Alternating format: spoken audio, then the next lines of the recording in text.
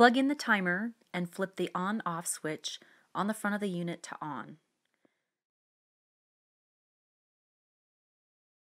Start one menu item.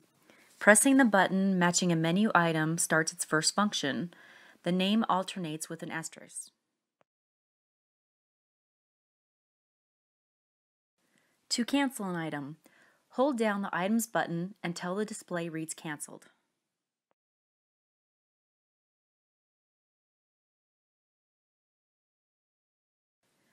To stop the alarm when the item is started, when the timer beeps in manual mode, press the matching button to stop the alarm.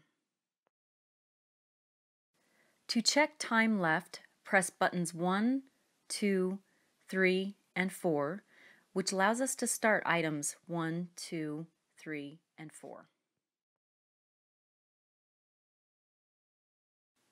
Now press the button 1 to check the time left for item 1. An asterisk alternates with the item name with the least time left.